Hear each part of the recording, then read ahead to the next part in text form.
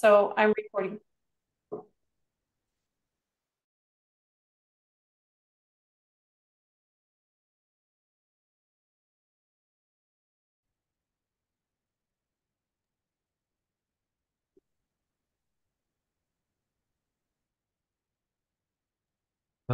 You're Paul, muted, you'll have to. Paul. I had to mute everybody, Paul. So you have to unmute yourself. My apologies for that. There we go. Okay, we're You good. did mute everyone. All right. um, so hello and welcome. This is the second of our new quarterly lectionary series on Zoom. I'm Paul Nectarline. I'm a member of Theology and Peace going back to just about the beginning, 2008, I think is when I first came. Our speaker tonight is Professor Brian Robinette of Boston College, who will be giving a talk on his recent book, The Difference Nothing Makes, Creation, Christ, Contemplation. And Brian, we're glad you're here. I'm also asked to give a brief introduction to Theology and Peace itself for those who may be somewhat new.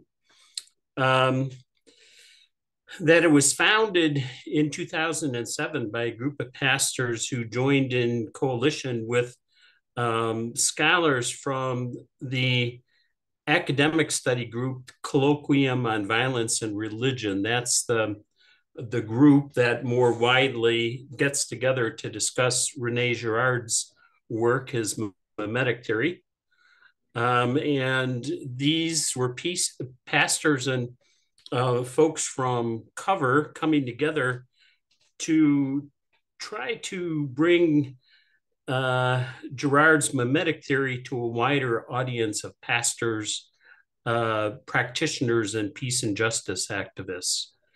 So Theology and Peace stresses a mix of theory and practical application with an emphasis on the prophetic dimension of mimetic theory in understanding how violence impacts our world and how the church might respond.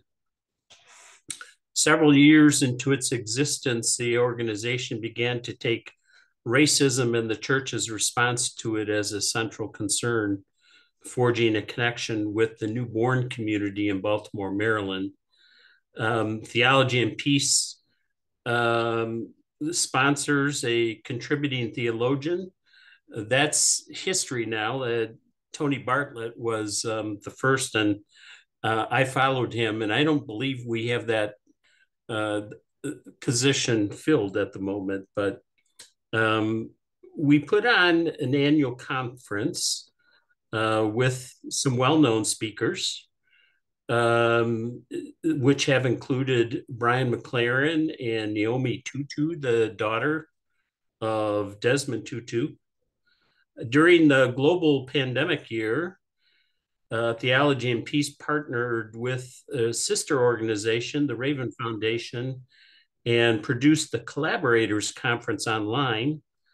And now, as we emerge out of the pandemic, we're beginning to try to do some new things again and take advantage of the Zoom that we all learned during that pandemic. And so tonight we're thrilled to have the second in our series of events. I think before we finish tonight, I think we have Adam Erickson lined up for sometime in August on a Thursday night. And exciting news too, that we're going to get back to an in-person conference October 5th through 8th, and we'll say more about that a little later. But let me get to introducing Brian, and so that he can take it away and with what I'm really looking forward to, a conversation about his new book. Brian Robinette began his professional career when he received his PhD in systematic theology from University of Notre Dame in 2003. And he's pretty much been a teacher of theology in the academy since then, beginning with St. Louis University from 2003 to 2012. And then for the past 10 plus years now at Boston University, where he's currently an associate professor. I first became acquainted with Brian's work in 2010 when he contacted me out of the blue about his now award-winning book, Grammars of Resurrection. And I remember reading it with much interest in airports on the way to Theology and Peace events. That's one of my first memories of that book. I've used it in my preaching and teaching. The first part argues very compellingly for the importance of the resurrection being bodily, and then connecting that bodily resurrection to an elaboration in the second part on 3 grammars of resurrection. Let me see, just very quickly. The first one is reversal, in terms of overturning the resurrection, overturning the guilty verdict on Jesus. Second is a double reversal in terms of forgiveness, even for the perpetrators. I think he makes use quite a bit of James Allison in this part, and the forgiving victim, and then fulfillment in terms of launching new creation. He makes heavy use of mimetic theory and Girardian theologians, especially in the second part of that book. And so he caught my attention for being a possible speaker at Theology and Peace conferences. And that opportunity came about just a couple of years later, especially when I came across a 2012 essay of his titled Deceit, Desire, and the Desert, René Girard's Mimetic Theory in Conversation with Early Christian Monastic Practice. It was included in a book of essays very much about mimetic theory called Violence, Transformation, and the Sacred. I recommend getting that book. Margaret Feil and Tobias Winwright edited it.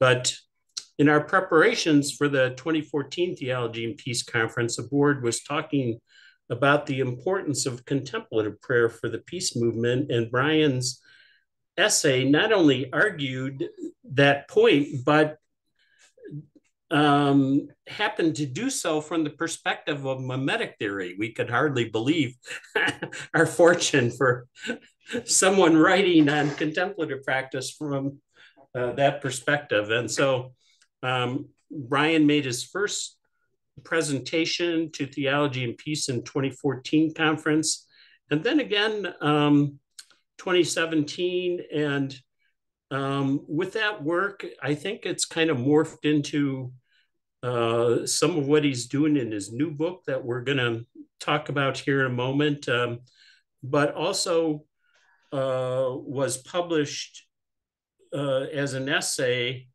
in Contagion back in 2017, Contemplative Practice and the Therapy of Mimetic Desire, how contemplative practice is important to healing the negative effects of mimetic desire.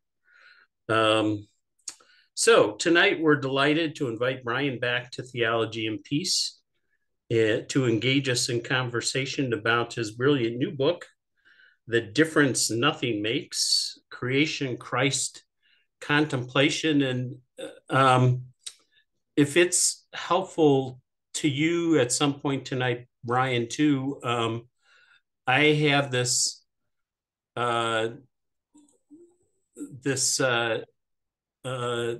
outline of Brian's book here. You can see that the first part introduces his arguments about creation out of nothing, creatio ex nihilo. And already in chapter 2, he begins to argue that contemplative practice is necessary to Christian theology and to Christian practice. And the middle section on Christ, very much Girardian. You can tell by the titles, Jesus and the non-other, natural born empathizers, the we centricity of the self, the genesis of rivalry with the tug of mine, double trouble, Jesus and the other. So you can see, and Brian will help this come alive in telling his story of coming upon mimetic theory and the importance of this book to his theology and to theology in general. So welcome, Brian. We are very glad to have you today. Thank you, Paul. That was very nice, very thorough too. And to see an outline like that, is that your own outline or was? Yeah, I just went through the book and wrote down the chapter titles and the titles of the headings of the different sections. So it's pretty much just straight from your book. Well, it's very much appreciated. Maybe at some point I will have you show that up on the screen again if we want to get into some of the nitty gritty of some of the chapter headings and subheadings. But anyway, I want to thank you for that. And thank you for the friendship too, for extending this invitation, and Karen for your invitation and the communication. I recognize a couple of you, and I've met some of you, but I think most of you I'm meeting for the first time. So thank you for having me with you, and I look forward to getting to know you better as the time allows, and especially hearing your comments, your objections, as the case may be, your questions. I envision this being a dialogical affair rather than a presentation. What I thought I would do is in about 20 or so minutes, just share with you a little bit about how I got into the study of mimetic theory, what it's meant to me as a teacher, as a scholar, as a Christian, and then to say a few words about how that aspect of the book is working. And so I know that most of you will have come to the book through that particular angle, and that's one of the pillars of the text. And the text does a few other things as well, of course, but I will focus on that for the purposes of conversation, because I think that's probably the most obvious bridge. But I would also like to make the connection, as Paul has already articulated here, between the insights of mimetic theory and contemplative practice. And I know that that's been a theme that's been explored by Theology and Peace over the recent years, and I think that there are some very promising things that can be developed both in terms of Christian contemplative practice and mimetic theory in their interaction with one another. So first of all, just a little bit of introduction to myself and to my work by way of mimetic theory. I came across the work of René Girard when I was a doctoral student at the University of Notre Dame, and shortly thereafter came across the work of James Allison, and that opened up a lot of floodgates for me. I'd been doing a fair amount of work on eschatology, Christian eschatology, theologies of the resurrection. And towards the end of writing my dissertation, when I came across Girard, I thought I would have probably rewritten that piece had I come across his thought earlier. And when I had the opportunity to write my first book, well after the dissertation phase, when I was at St. Louis University, it ended up playing a much more significant role, very pivotal role in that text as it does in this current one. What I found, there were a number of things about Girard's work that was so important to me, but chief among them was really the problem of evil and the problem of violence and conflict. I would say that probably the two most dominant questions in my adult life have been, on the one hand, the question about the nature of existence, namely, why is there anything at all rather than nothing? Why is this all here? And why am I conscious? Why are we conscious? Where does consciousness come from? It all seems very miraculous, but when you actually begin to open up your mind to the very fact that we exist and that we're conscious, can also be a source of anxiety or a source of terror, angst. And so the question of the why arising from the awareness of existing and at all rather than nothing, that's been sort of a huge part of my intellectual and spiritual journey, I would say. But the other one has been, why is this world, this life, on the one hand, so beautiful, filled with wonderment, and at the same time so conflictual, so much filled with brokenness and agonism, violence. And why is it that we not just disagree with one another or enter into conflict from time to time, but perhaps unique to our species, engage in the willful destruction of one another? Where does that really come about? How could both of these be true? On the one hand, the sheer wonderment of existence and the beauty of that, and on the other hand, the terrifying realization that creatures who find themselves in this world without having been previously consulted, here we are in this world, living mortal lives, and yet so often at each other's throat. Where does that really come about?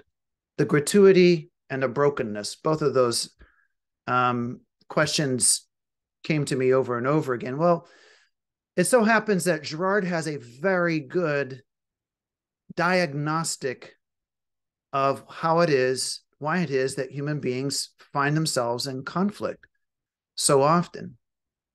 And once you get the few main pillars of Girard's thought and you begin to see their inner coherence, you can't unsee it. You see it in your life, you see it in other people's lives, you see it in literature, you see it in movies, you see it in the newspapers, you see it everywhere. It's sort of like the Girardian frames or the goggles.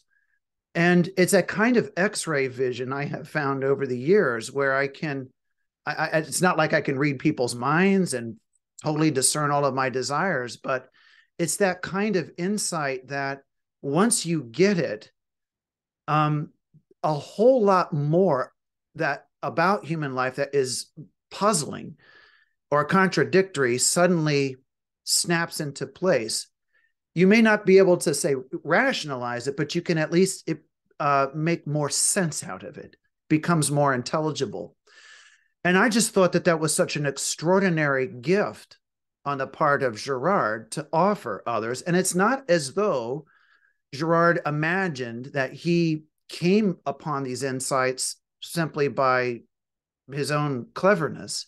I mean, he was a ferociously intelligent person, but he always regarded himself as being profoundly indebted, of course, to the Jewish and Christian scriptures and to philosophers and theologians and artists and novelists and so on. He is one of those thinkers, as they call him, a hedgehog thinker. He's got a couple of really intense ideas that he tries to develop and to expand their explanatory range.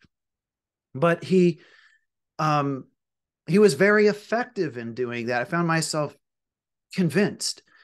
And among the things that provided me is not only just a way of reading my own desires and my own engagements with other people and making otherwise mysterious phenomena more tractable to me, but it really helped me with the engagement of the Christian theological tradition and especially Scripture.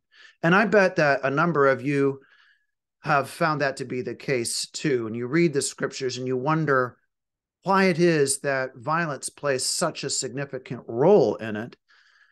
And, in other words, what is conflict and violence doing in sacred Scripture? How are we to read difficult passages? How are we to understand something of the fundamental dynamics of Jesus's life, his death, his resurrection? And furthermore, how can we have a better way of critiquing, let's say, unhealthy, unproductive interpretations of those Scriptures, which we find in the Christian tradition?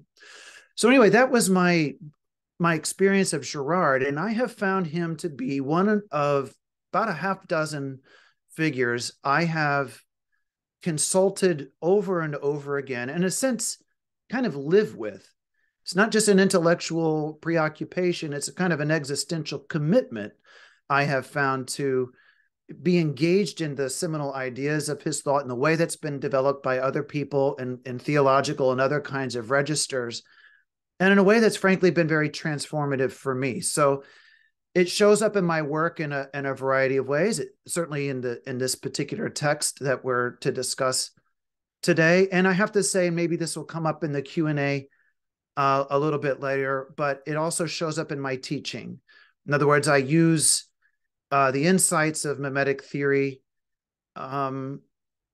extensively in the classroom, especially the undergraduate classroom. And I have found that there are ways of introducing that material which allows students who would otherwise be rather put off by taking a theology core requirement, or at least mildly interested, just basically curious, but introducing some of that material to them allows so much of what it is that we'll explore in the course of the semester to become alive for them in a way that I don't think it otherwise would.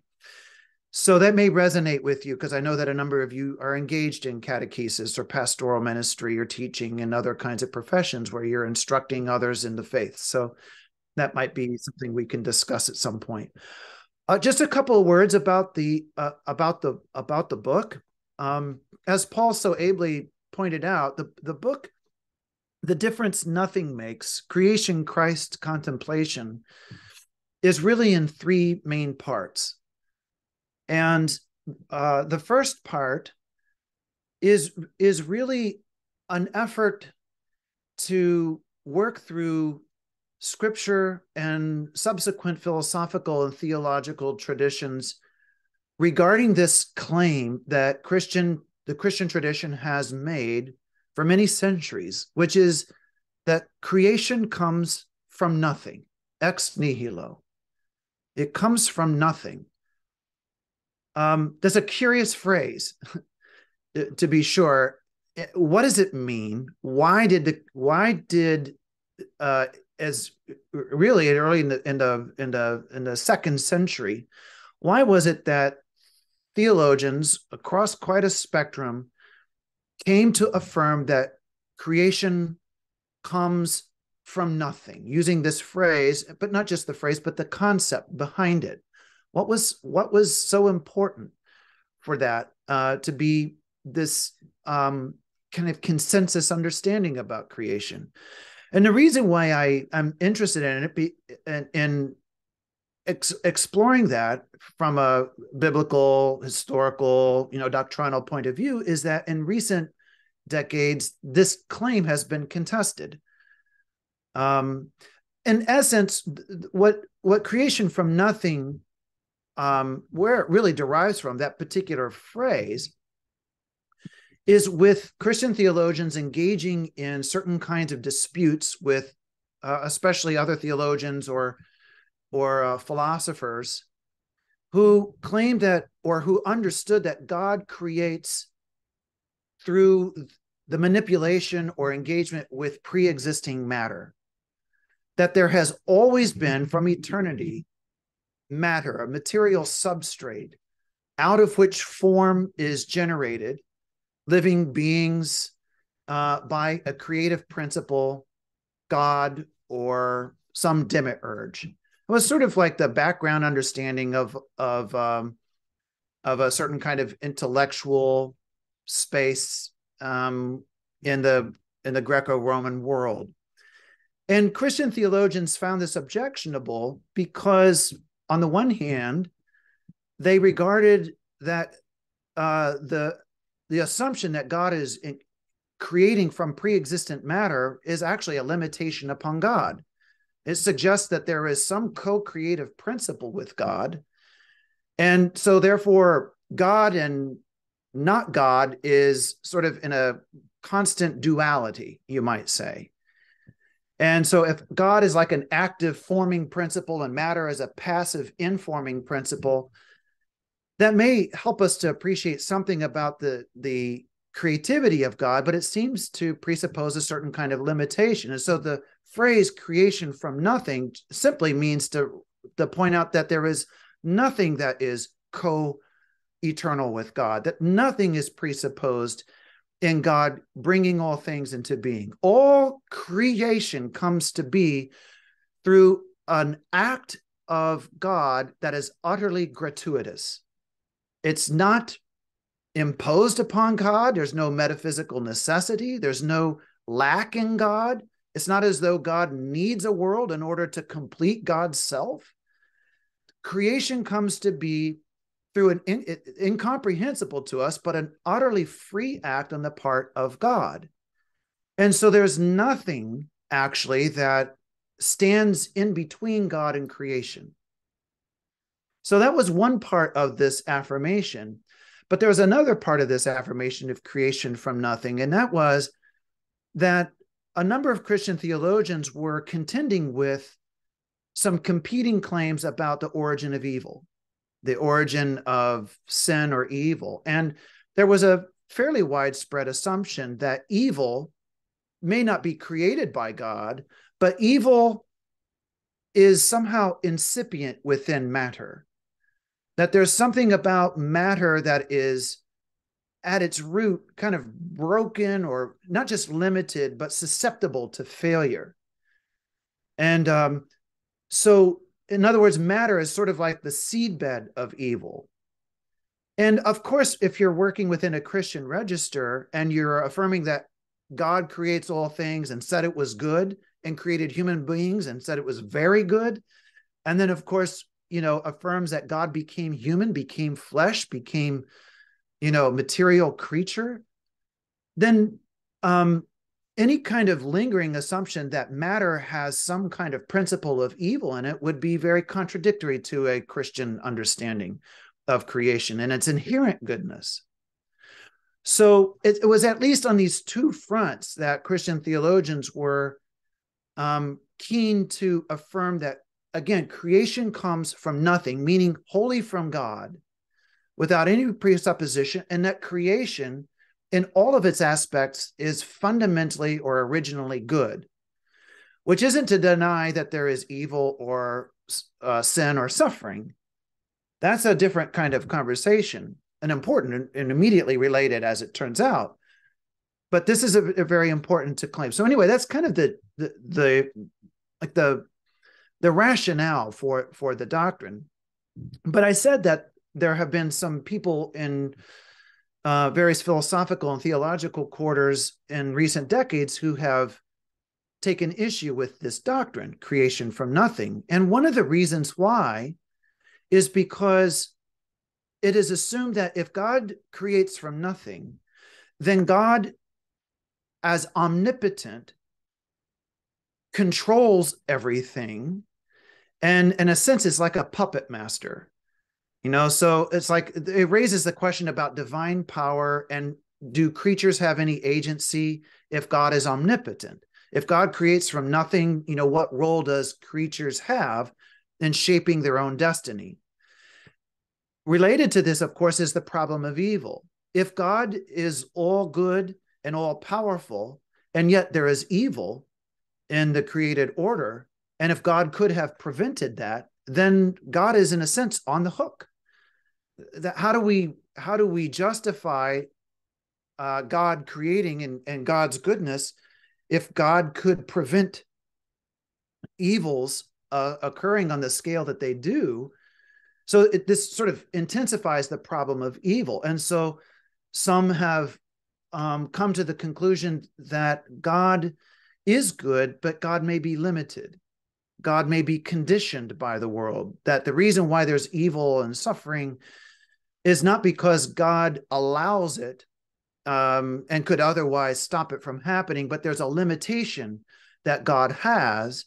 And so therefore God is, in a sense, kind of contending with the limitation of the created order, and is working with creatures to overcome it. You can kind of see how that would relieve some of the intellectual pressures about, the problem of evil, is just to affirm that God is limited in some way. So a big part of the impetus for this book was to retrieve, basically to go and to understand why this doctrine came about historically, but also to appreciate in a kind of a renewed way the importance of this doctrine, including in light of some of the objections that have been raised against it in recent decades. So the first part has a kind of argumentative, not that I'm arguing for the sake of argumentation, but it has a thesis. And I really want to defend the doctrine and to show that, as a matter of fact, the affirmation that creation comes from nothing is not at all to suggest that God is a puppet master and that creatures, including human beings, don't have freedom, but it's actually a robust way of affirming that God endows creation with freedom, with agency, and that God and creation are not in competition. And this will, when I put it in this way, in a moment, maybe a bell will ring in terms of the connection with mimetic theory. God and creature are not rivals. God is not some big other against which human beings are striving or contending in order to try to establish their identity, are threatened by God, in terms of caprice, that God creates creation in a way that creatures are able to participate in their own coming to be. They are endowed with a certain degree of freedom that enables creatures to participate in their own creativity. And that this is not somehow a matter of competition with God, but this is precisely what God wills. This is precisely how God is to, in a sense, communicate or endow God's own freedom to allow creation to participate in divine life. So anyway, throughout the book, I developed what I call a non-contrastive or a non-competitive view of God and creation. I use that phrase from a few other theologians, including Catherine Tanner, but a non-competitive understanding of the God-world relation, and then elaborate that throughout various aspects of creation theology, creation imagination, creation practice, including Christology, our understanding of who Christ is, and also themes related to spiritual practice. And in some cases, I do I venture into some area of political theology. Anyway, I think it's very important that we try to appreciate the background assumptions with which we are working when it comes to understanding the God-world relation. And if we have some assumption that God and creation are competitive, are on the same plane, and in a somewhat a dialectical relationship with one another, then this is going to have an impact on a whole host of things in the Christian tradition and Christian practice. And we can maybe spell some of those out later. So that's part one. Part two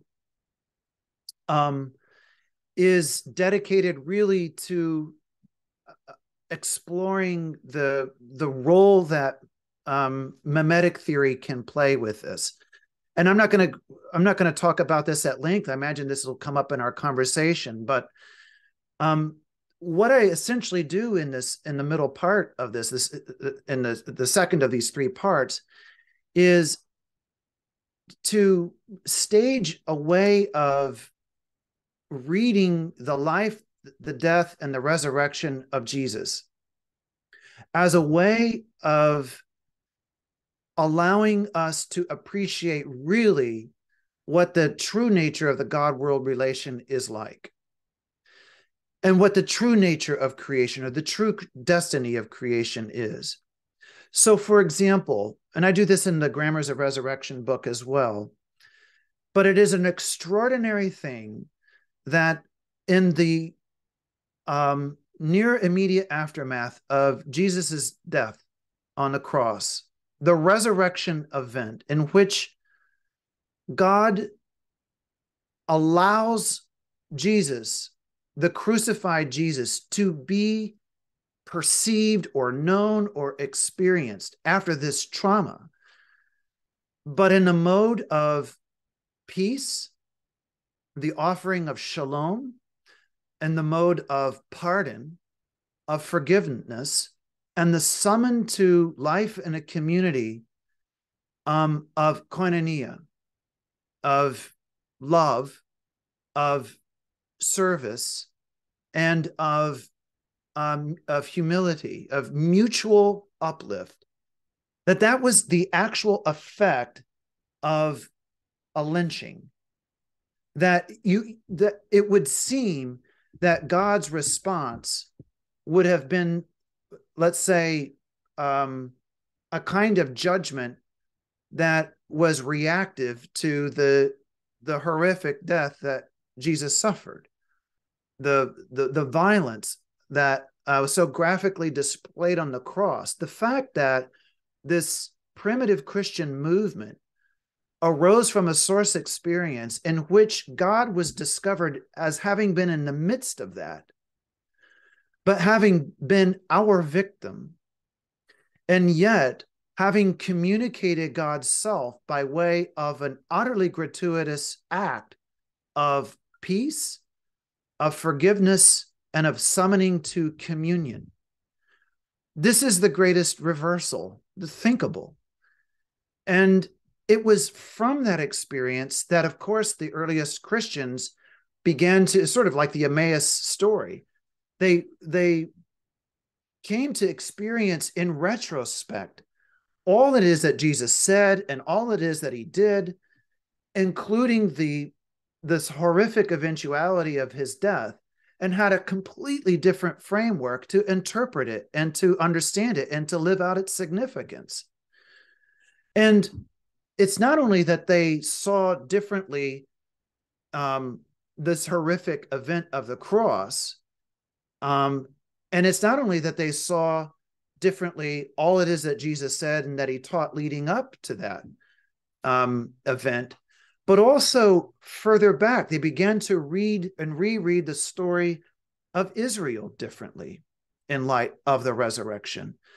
And going further, coming to a different way of understanding what creation is from the beginning.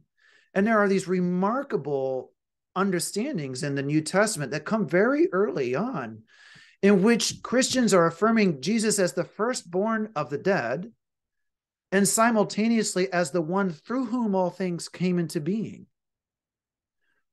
In other words, that Christ is the original archetype for creation. Christ is the one through whom creation really comes to be. It's what creation is meant to be from the beginning. And so you have this kind of amazing telescoping of Christian anticipation of the future resurrection on the one hand, and on the other hand, looking retrospectively at the origin of creation and seeing it as ordered to the incarnation or ordered to the life of Christ.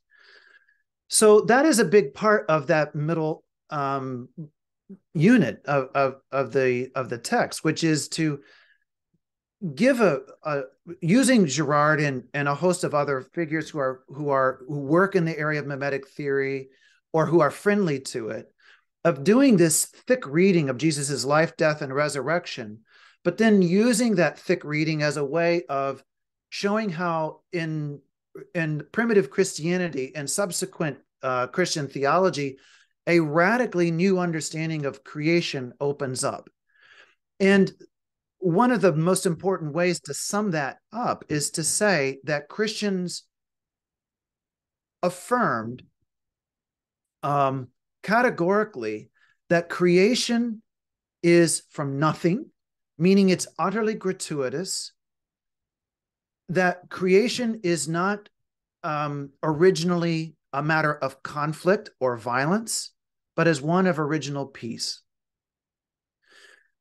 That God's endowing of creation with freedom and a certain kind of integrity and a capacity for dynamic unfolding, for novelty, is not one that is originally one of agonism, but is really one of a letting be, if you like, allowing for a making way for the extraordinary adventure of creation, including the possibility that creatures will fall into brokenness and sin and conflict, et cetera, et cetera.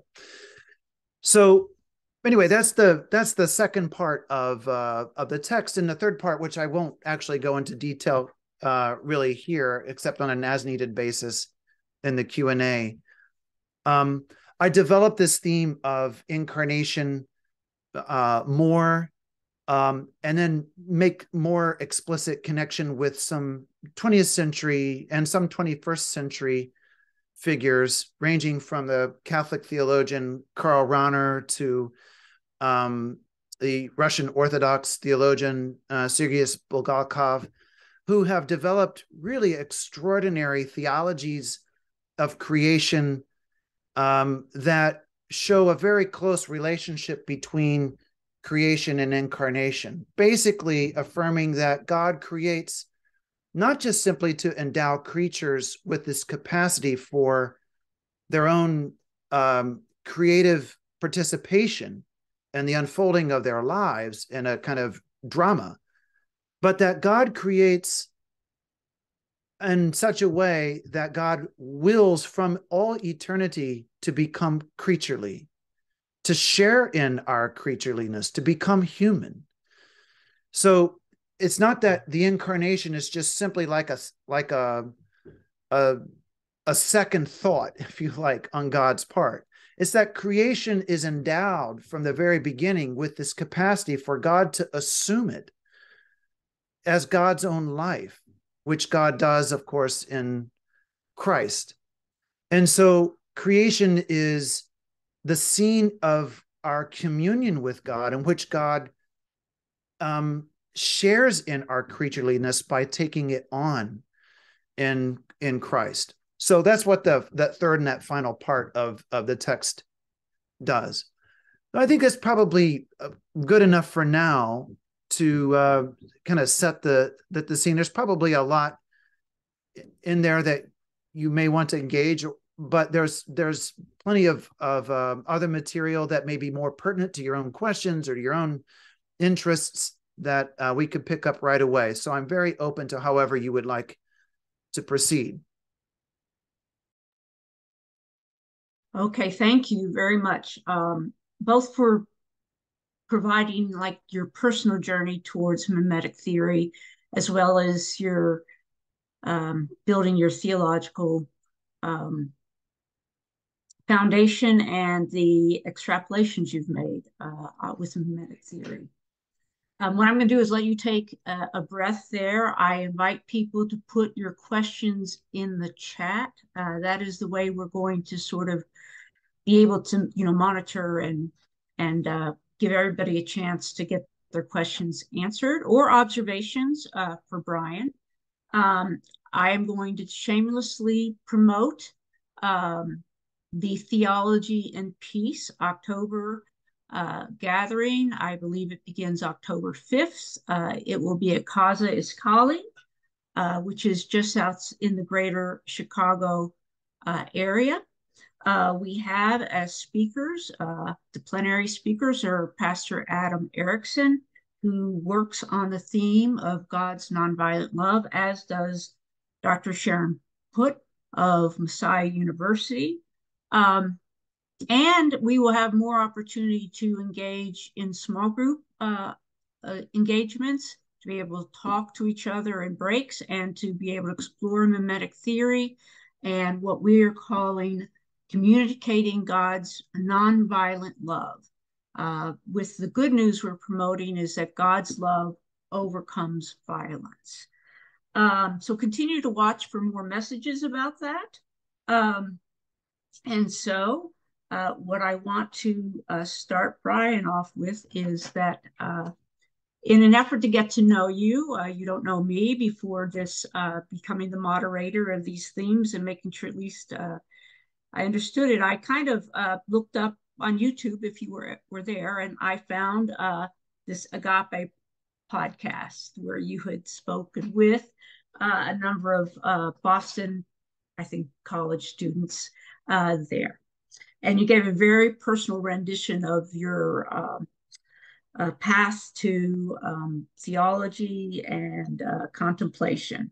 But we have something in common, which is, and that I too, I had been a lawyer in my first life and was having my own sort of spiritual, I wouldn't call it as distress, but that something was missing. And so I went to the Gethsemane Abbey, where I too spent about 4 days in silence, complete silence, on my own, attending some of the, when the monks would meet together, or I found that you could talk to them in the bookstore and various things. And the thought came to me for the first time that I should go to seminary. And so after that, I did in fact go to seminary.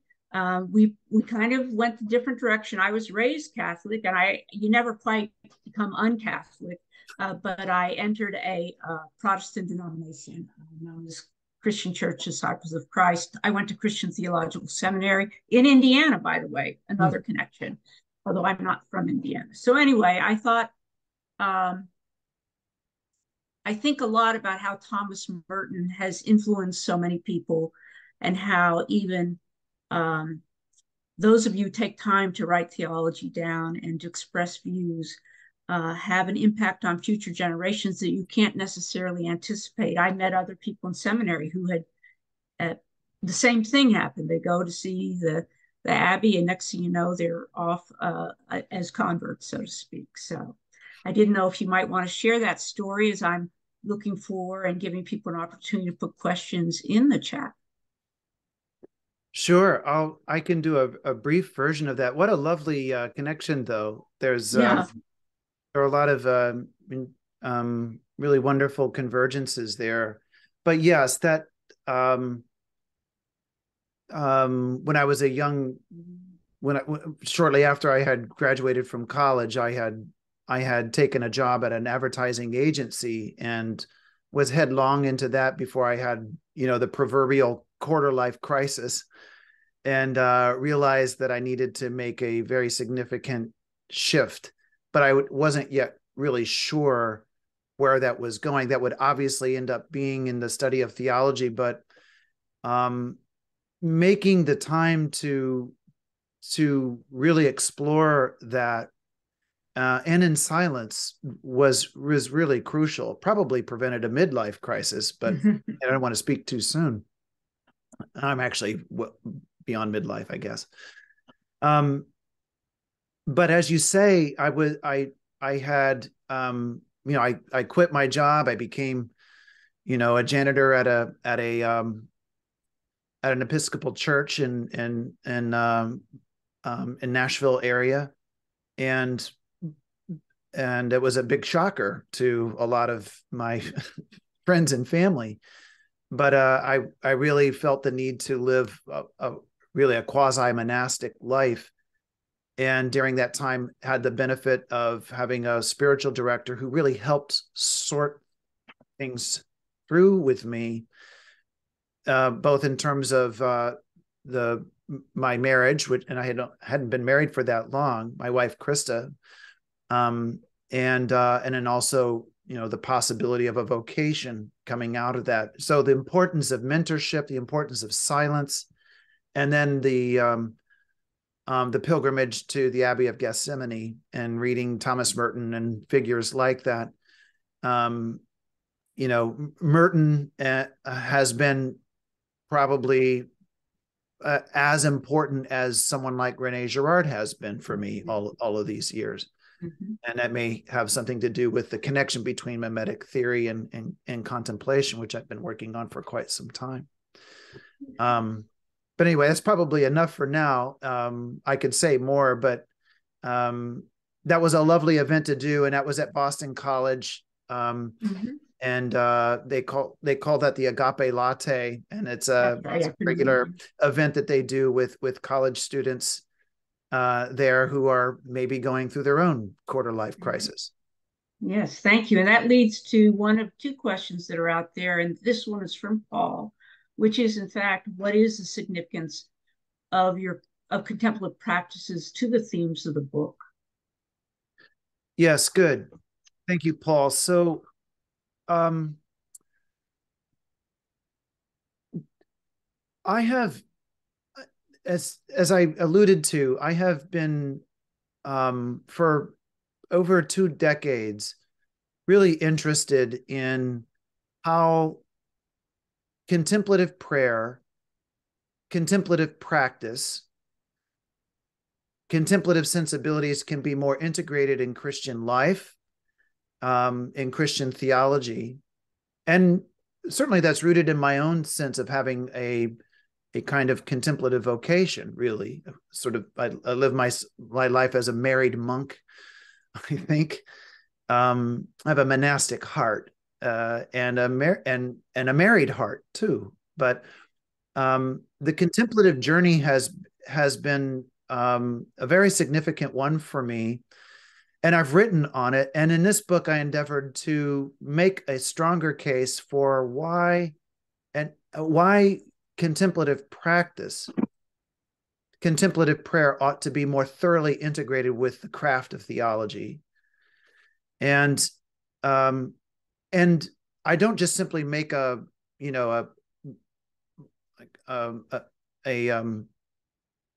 case for it in abstract terms. I really try to incorporate a contemplative sensibility throughout the book.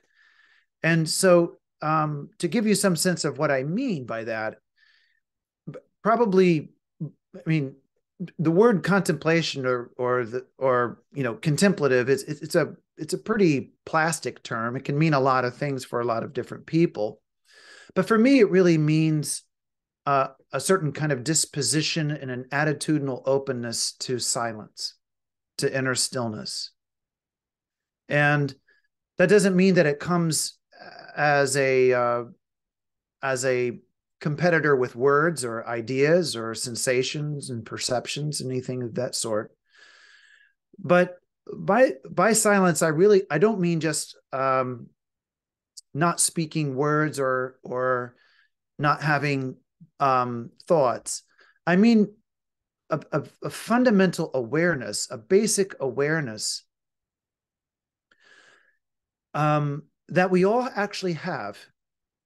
It's not something we need to acquire, but a fundamental awareness that we have in which we are. And it is inherently peaceful. It's inherently open and luminous. It's inherently inclusive. It is very unassuming. It's so unassuming, as a matter of fact, that we hardly notice it. It's like we look right past it.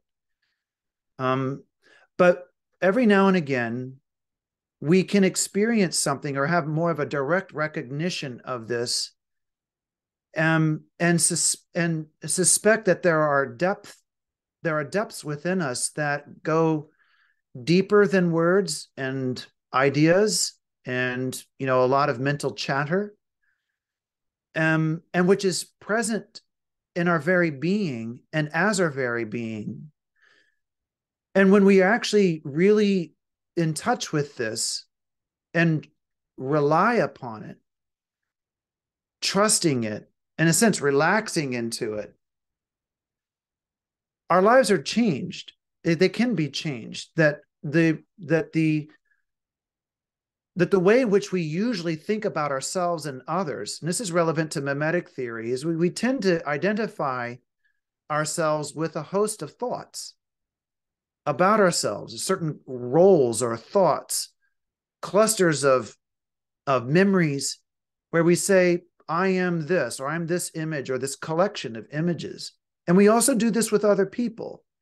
So when we encounter other people, we assume that we know who and what they are on the basis of our thoughts about them, kind of our impressions, or often our reactive judgments, our constant comparisons with other people. And what happens when people spend time in silence, becoming more open to the depth dimensions of their being, is they realize is that the self that they often identify with is actually a very partial and fragmented representation of their deepest being. And this is true of other people. And so a shift can actually occur when we, rather than relying so much on our judgments about ourselves or other people, we work in a more intuitive way with the felt sense of our being and this fundamental awareness that, as I say, inherently peaceful, inclusive, luminous. It's intelligent, but it's not always at the tips of our fingers. It's not exactly quite graspable. Contemplative practice or contemplative prayer is simply a way of developing a certain kind of skill to be more in tune with that. Today, you hear a lot about, in secular contexts, of mindfulness. This is deeper than mindfulness, but there's something that's relevant about mindfulness when we become aware of, more in touch with the awareness that is not the same thing with our thoughts. But, you know, the Christian tradition has an extraordinary lineage of spiritual practitioners and spiritual directors and spiritual masters who have conveyed over centuries and centuries this kind of contemplative wisdom. And it's just simply not known as much as it ought to be. And I think that as Christian faith, especially in certain Western contexts over the past 2 or 3 centuries, has become more and more associated with modern technological, you know, individualistic frameworks, we have become less aware of this depth dimension of the Christian tradition. And I think that this affects our spirituality. I think it affects our parishes. I think it affects how we teach theology. It affects also the craft of theology. So anyway, that's probably enough to get us started with that. Should anybody want to pursue that more? But I'm very interested in this because when, for instance, Girard or other figures with whom we may have some familiarity talk about mimetic rivalry and these constant comparisons of projection upon others, or trying to secure an identity that's over and against an other, whether this be in interpersonal or in social groups. What is happening there is an identification with discursive mind and an eclipse of this depth dimension that we all actually have and more fundamentally are, And so I think that a huge part of dealing with mimetic rivalry and the negative aspects of mimetic desire is not just simply becoming conscious about this in terms of intellectual understanding, but it's also becoming more in touch with that which is not caught up in mimetic rivalry. And so contemplative practice is as to use the phrase that Paul mentioned in an article, contemplative practice and the therapy of mimetic desire. I think that contemplative practice is a very important way of disarming human beings from being caught up in mimetic comparison and rivalry and conflict.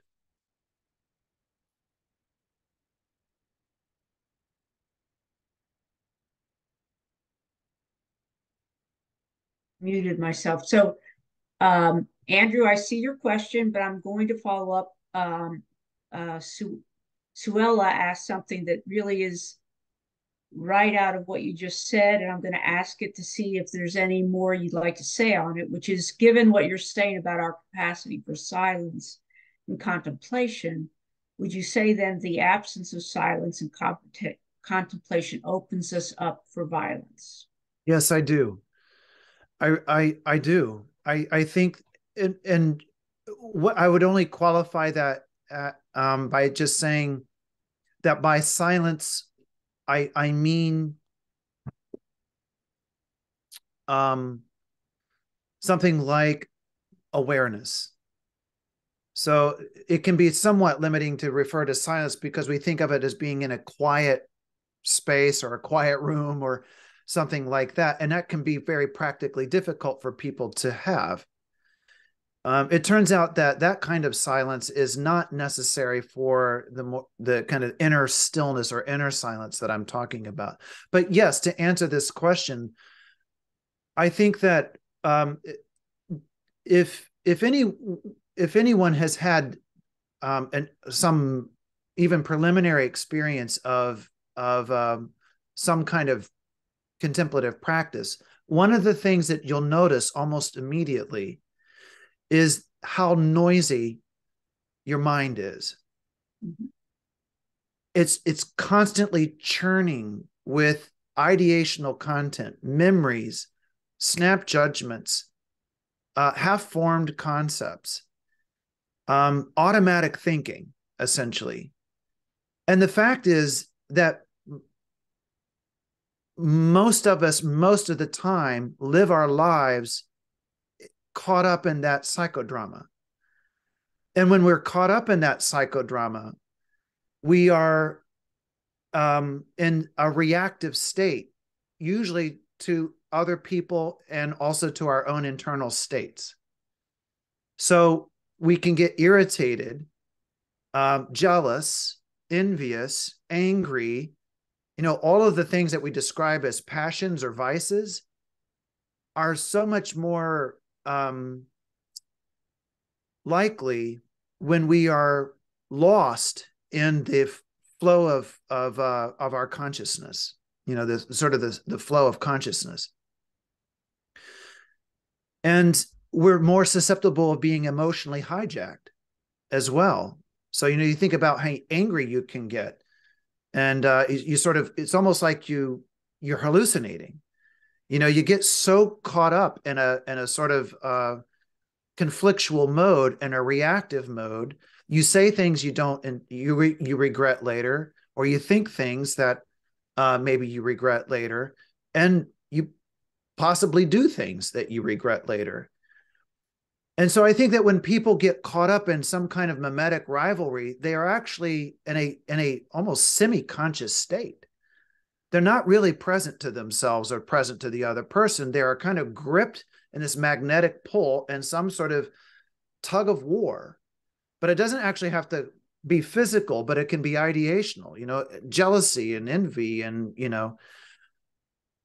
And so I think that we are hugely susceptible to conflict when we are caught up in what I'm calling, you know, the thinking mind, the chatterbox of the mind, or what Buddhists call the monkey mind. And so I think all of us have had the experience of how much more fruitful and creative our relationships with others, especially those who push our buttons or, who are hard for us, how much more we are able to be in difficult situations, including very uncomfortable, painful situations, or being in the presence of the suffering of others. When we are more in touch with these depth dimensions that are more accessible to us through contemplative practice. So yes, to sum up, yes, we are more susceptible to mimetic conflict when that kind of silence or awareness is fleeting. I'm going to move from this topic for just a minute. And Andrew asks, I know you talked about the concept of Christus Victor, and he asked, is there any, when working with this motive, is there any risk of stumbling into a duality that you've been trying to avoid in your discussion about creation out of nothing, suggesting that does a victor's victory imply that there is a vanquished or defeated? And does that not create its own sort of duality? Great question. Yeah. That's a wonderful question. Who asked that question? Andrew there, Andrew. Okay. Thank you, Andrew. That's a terrific question. The answer is yes. It can run that risk. For those of you who are unfamiliar with what that is, Christus Victor, in the 20th century, in the middle of the 20th century, there was a scholar who provided a kind of a typology of different ways in which Christians and Christian theologians have tried to understand the nature of redemption. Different models, different paradigms, you might say. I think we're all familiar in some form or another of like penal substitution, and probably most of us would be very skeptical of that, find it problematic. But, certain atonement theories, basically, how is it that the cross and resurrection of Jesus affect salvation? And Christus Victor model or paradigm refers to a kind of an interpretive approach in the early centuries of Christian theology in the patristic period, as it's often called, in which God, through the death and resurrection of Christ, overcome in a kind of battle with the accuser or Satan, or the power of evil, vanquishes the power of evil through the cross. And so this question that Andrew asked, doesn't that language of vanquishing only replicate some kind of duality? And the answer to that is it can, but doesn't have to. In other words, all of these models or metaphors analogies are limited. And so everything really depends on how they actually get articulated. So if you were to develop that particular model in a way that suggests that God is using violence, then yes, that would be quite problematic and actually replicate the very problem that the cross and resurrection would seem to address. But what I really love about the Christus Victor model, and I think really the reason why Girard loves it so much, and he describes his own engagement with this in a few places, but especially towards the end of I See Satan Fall Like Lightning. So if anybody is interested in exploring that, you could go to that, the last few chapters there. Basically, what I think is so brilliant about this sort of model, and again, it's just a model helping us to try to understand the event of redemption without necessarily being a full explanation of everything, as though there couldn't be other insights or other kinds of models. But it's basically claiming that God defeats the power of evil, not through force, not through coercion, but in a sense, by outwitting it or by vanquishing it, by absorbing it into God's self. It's through a great act of irony or paradox, God becomes subject to our violence in order to free us from it, not in order to legitimate the violence, not in order to sanction it in that way, but basically to undo its power. So it's sort of like God was willing to undergo the human rejection of divine grace, even accepting that on a cross, death on a cross, in order to reveal its mechanisms, in order to expose it of its deceptive power so that we could be freed from it. So when these early theologians are talking about the victory over death or the victory over evil, it's usually within that paradoxical framing that they're doing that. So just to make this a bit more concrete, Jesus doesn't go to his death with the assumption that the death on a cross is itself a good, like it's a good thing in itself, as though state-sponsored terrorism is something that God endorses in any way. Jesus is willing to go to his death as the consequence of the nature of his ministry. In other words, the resistance to his ministry results in scapegoating.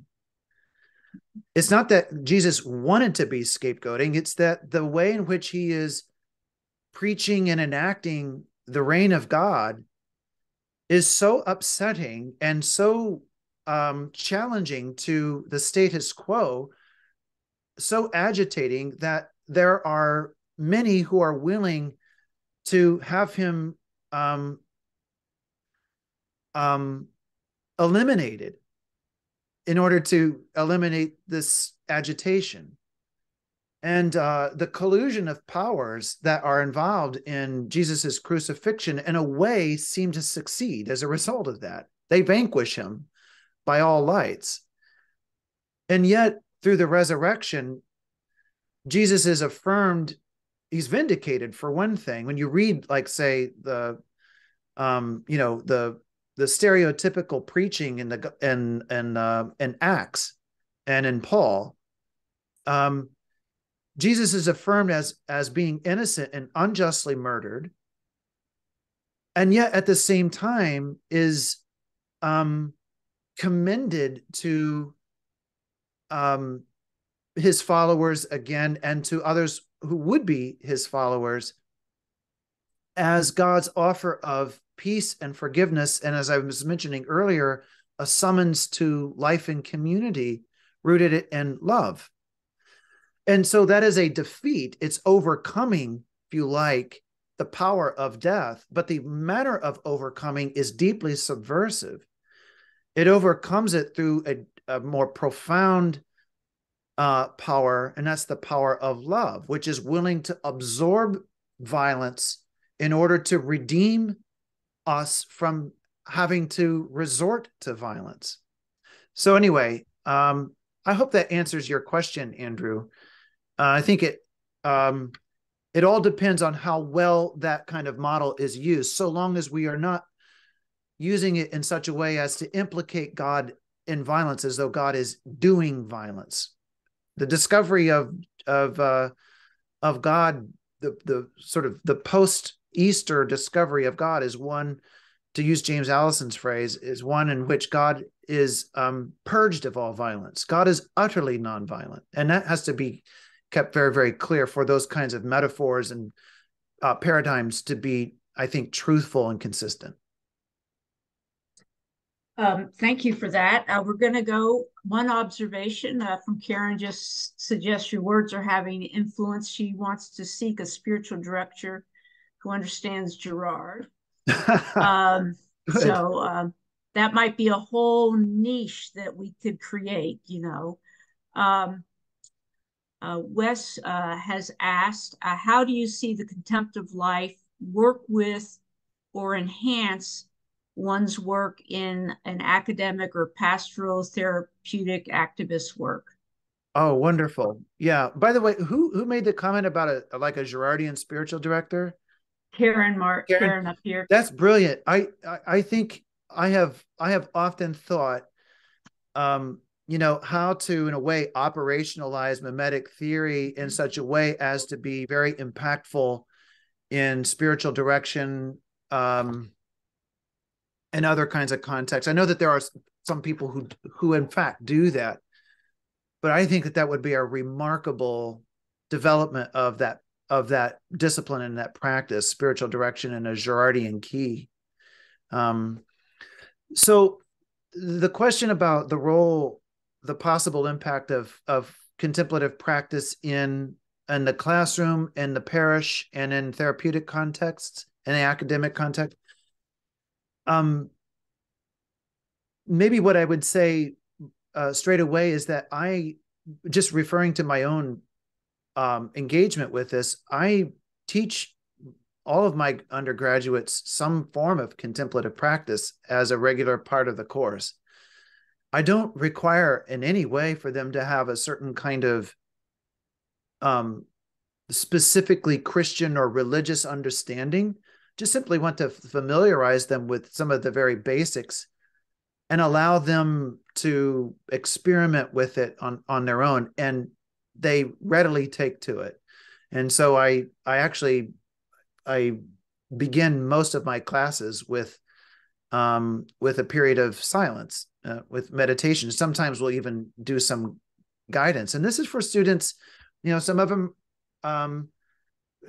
plenty of them are Christian, Catholic, you know, Protestant, but come from different religious backgrounds or none at all. And maybe even somewhat kind of hostile, you know, to having to take a theology course at all. So I think it actually can be done in such a way to be an open invitation for people coming from a lot of different perspectives, because there's no one owns silence. There's no trademark to basic awareness to it. In fact, it is utterly given and gratuitous. It's part of the very fabric of our being. It is the essence of who we are.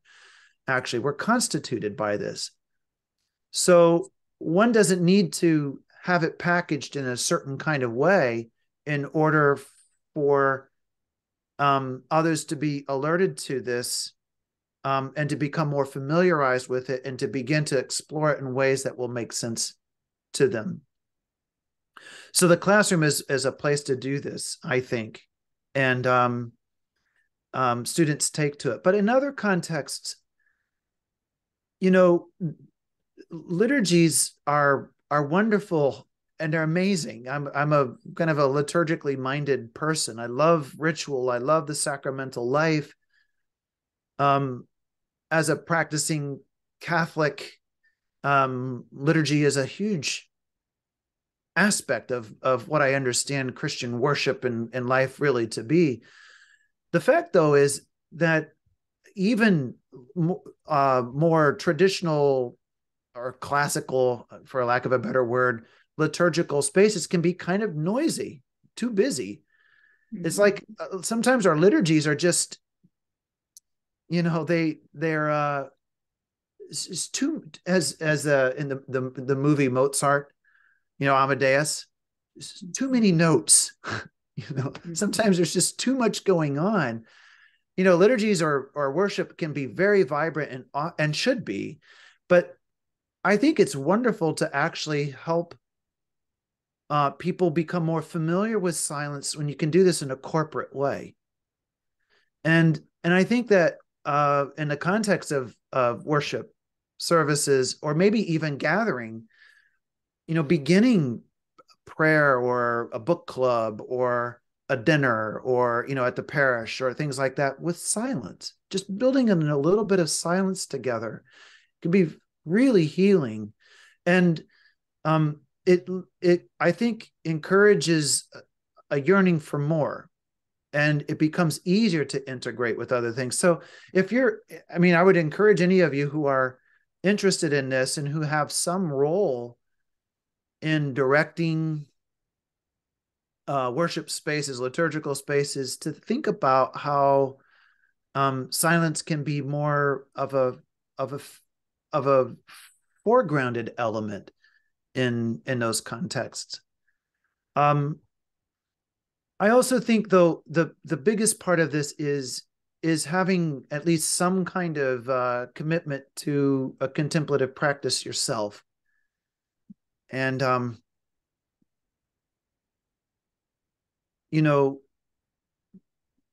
spending, like, having some regular period of time. It doesn't have to be every day, but some regular period of time in the course of a 2 or 3 day cycle in which silence actually figures pretty significantly. And there are different ways to be inducted into that. Certainly praying with script, Lectio Divina, is a wonderful way, if you've ever heard of that, praying with scripture, where you use images and then allow prayer to become less and less image oriented, and just simply being in the presence of God without any expectation whatsoever, letting down all defenses and trusting that, really sinking into that. So I think that when a person or persons are more in touch with those contemplative depth dimensions within themselves, that it becomes natural for that to show up in their relationships with others as well. If they're engaged in say a therapy session or counseling or in a teaching, or accompanying someone at the hospital, or a family member going through suffering, and especially if you're, the last part of that question was, if you're engaged in certain kinds of activist campaigns, as I'm sure many of you know, when you're really committed to some kind of cause, social justice cause, let's say, the susceptibility of burnout is high. You get discouraged. You can feel cynical. You can feel that nothing changes. You can, in other words, burnout is a huge part of being involved in ministry or teaching or social services or advocacy. And I think there it's all the more reason to be able to be present to one's fundamental createdness and open to the presence of God in utter simplicity of spirit, without any goal, with any agenda, without any expectation that things are going to have to go this, that, or the other way, without any outcomes whatsoever. And I really believe that when one engages in activity, including in high crisis moments, that pacific, if you like, that peaceful depth dimension will help one to feel sustained through crisis, through conflict, through advocacy in periods of drought and temptation to cynicism. So, Brian, we're coming up about 5 minutes to 9. I'm going to, there's sort of 2 questions left here. If I'll give them both to you, and perhaps you might meld the answer together. But one of them is, who are some of the theologians and philosophers who you're engaging with? I think there's some in your book, or responding to, with regard to creation ex nihilo and the problem of evil. Now, the other question is, do you see God as something other than creator? In other words, was there a time when God did not create? Was there a time when there was nothing? I guess maybe even before God. So I'm going to let you handle those. I'm going to just mention when it's 9 o'clock because that's when we promised people that it might be ended, but you're free to keep going past 9 o'clock in your answer if you wish. I will be as on point as I possibly can. I'll keep an eye on my clock over here. As for the first question, some of the figures that I'm engaging in a more critical manner with respect to creation from nothing, the one that I engage most, especially in chapter 1, is a philosopher named John Caputo. His book, The Weakness of God, A Theology of the Event, was published, I think, in 2004, I want to say, early 2000s, somewhere in the mid 2000s. And his is an effort to dispense with creatio ex nihilo, creation from nothing, from the point of view of a certain kind of philosophical approach in the problem of evil. Another figure I engaged there, but less so directly, is Catherine Keller, a theologian at Drew University. But the two of them are linked, but I engage especially John Caputo there. As far as it's an incredible question about creation and what about before creation. It's a perfect way to end because there's almost no answer to this, really. But I do subscribe to the view that, and this will sound a bit speculative, but it's actually pretty well attested to in the tradition. Figures from like Thomas Aquinas, for instance, but also before, in the medieval period, but also figures before him from the patristic period, in both the East and West, have the understanding that while it is of course the case that creation is not itself eternal because it is the event of spatiotemporality, so it would be a contradiction in terms. Nevertheless, that within the mind of God, which is of course eternal, God's eternal intelligence, God has always known creation as such, the very essence of creation, and has known creation not just say like in the abstract, but in all of its particularity. So in a seminal way, this is sometimes known as the divine ideas tradition. There's sort of it sounds a little bit reminiscent of Platonic philosophy, but it's not straight up Platonism. But within the mind of God, the eternal intelligence of God, the wisdom of God, before all creation, God has known creation in its very essence. And God knows creation within God's self, not as some sort of object outside of God. So God, if you like, has never not known creation because God is eternal. And creation is not sort of a new event for God, as though God is sort of like, oh, now I'm going to, a little bored here. Let's now do something. What'll this do? It's not like that. God has always known us. And actually, that is a profound thought. If you think about it, you can take this, and I'm going to end with this, take this into your own prayer in a way, which is to, in a more contemplative way, feel something of your very being and allow yourself to become present to yourself as that which God knows from eternity, and as that which God loves from eternity. Our very being is because God is love. And so to experience and to know ourselves as generated by God out of love, and known by God in our very being, from God's own eternity, is a way of very profound self-discovery. And may we know that about ourselves, and may we know that about each other. Wow, thank you so much. Really rich, really engaging, really a positive approach to God and creation and the life we can live with God in love together with God and each other.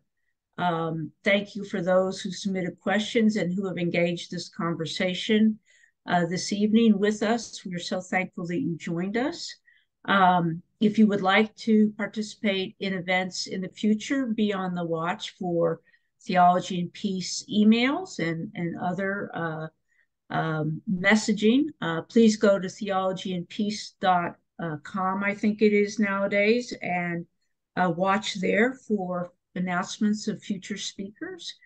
We are glad to say that Theology and Peace did not die during the pandemic, but we're hoping to come back to life and continue to explore these thoughts, which really have so important for the world we live in today. So, Brian, thank you so much.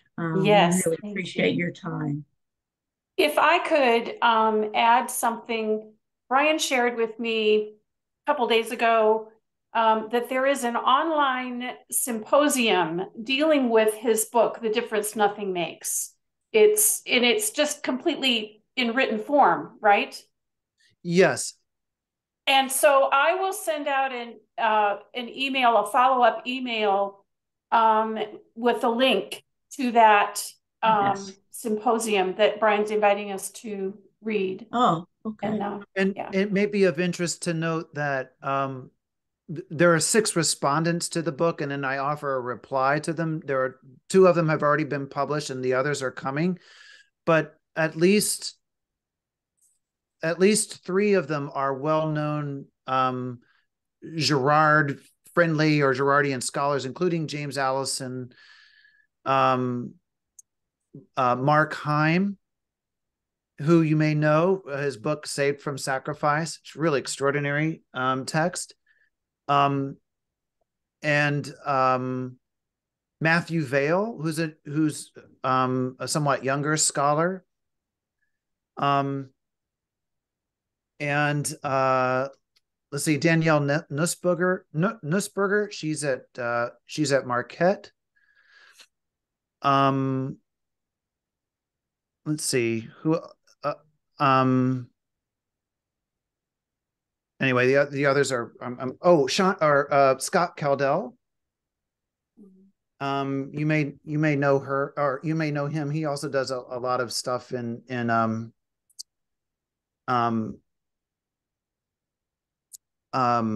the Girard space, and I want to get the name of